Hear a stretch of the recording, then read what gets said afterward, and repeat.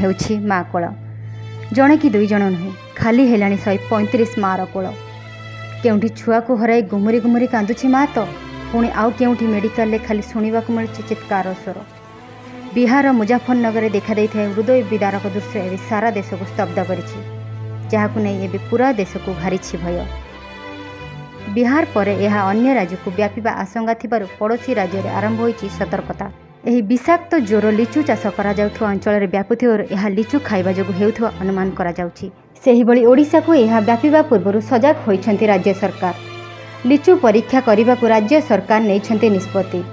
ଏନେଇ ସ୍ୱାସ୍ଥ୍ୟମନ୍ତ୍ରୀ ନବକିଶୋର ଦାସ ଲିଚୁର ନମୁନା ସଂଗ୍ରହ କରି ସେଥିରେ ବିଷାକ୍ତ ଉପାଦାନ ରହିଛି କି ନାହିଁ ତା ପରୀକ୍ଷା କରି ରିପୋର୍ଟ ଦେବାକୁ ଫୁଡ୍ ସେଫ୍ଟି କମିଶନରଙ୍କୁ ନିର୍ଦ୍ଦେଶ ଦେଇଛନ୍ତି।